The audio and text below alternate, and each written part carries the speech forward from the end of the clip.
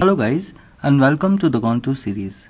In the last lessons of Contour series web services, we talked about the concepts of SOAP and RESTful web services.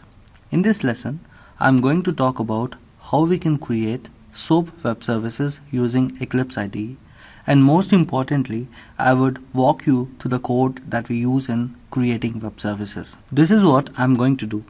I am going to create a calculator web services. Client will give a call to this web service by passing two numbers as arguments. Web service would add up these two numbers and send back the addition to the client. Let's start. Go to the Project Explorer and choose the Dynamic Web Project. Give a name to this project.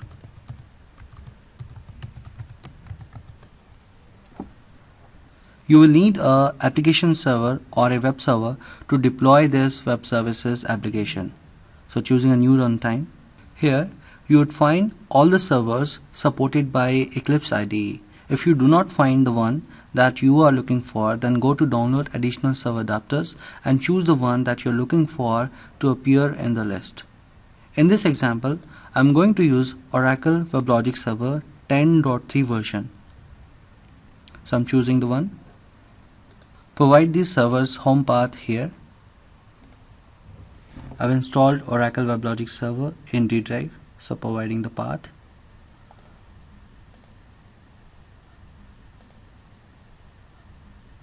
And then click on finish. Check add project to an ER. Go on doing next, next, and finish.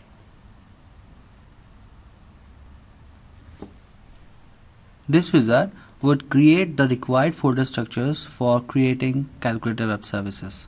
Now go to source folder and create a package with the name com.contourseries.calculator.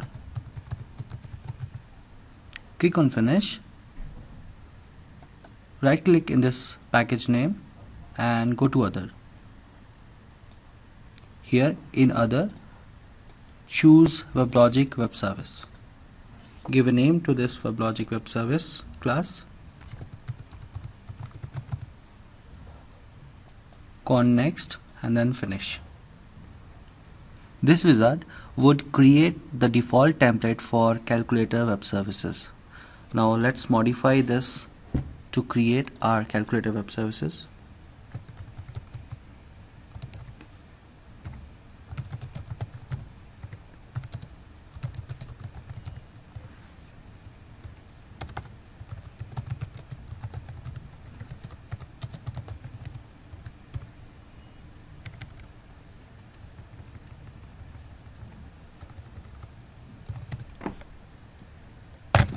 Our web service class is ready.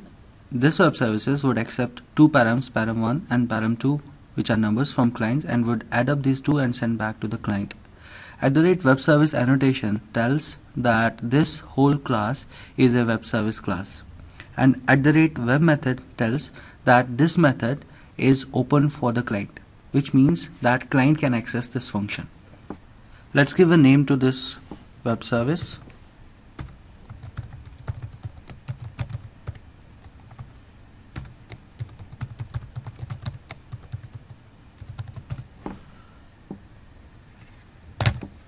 Now your web service is ready to build and deploy. Go to calculator WS, right click here, go to run as, run on server. Go to next. If you have already created the domain or instance of the server that you are using, then provide its path by clicking on browse button, or else you can create a new domain or instance of the server that you are using. So I'm creating a new instance here. So I'm giving it a name of SOAP WS,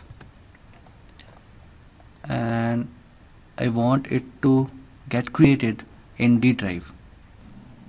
Click on finish and it will create the domain of the server. Now click on finish and it will deploy the calculator web service on the server.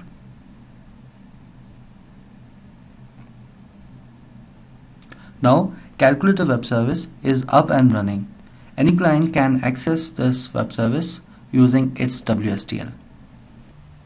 Post deployment, server would automatically create the WSDL file of the Calculator web service in this location.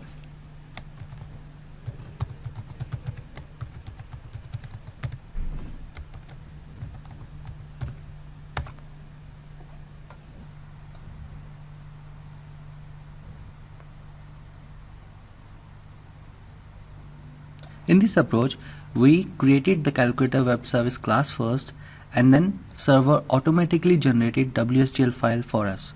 This approach is known as the bottom to top approach.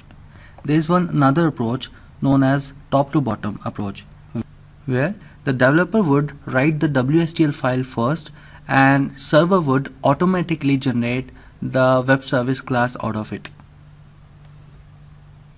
You may write a client program and use this WSDL file in it to test the Calculator web service.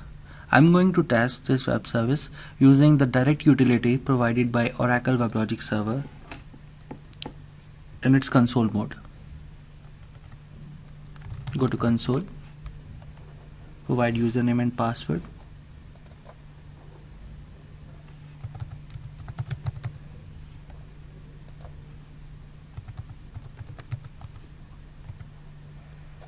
Go to deployments. This is the deployed web service. Go to Calculator program. This is the name of the web service. Go to testing. Expand Calculator program. Go to test client. Enter the two numbers.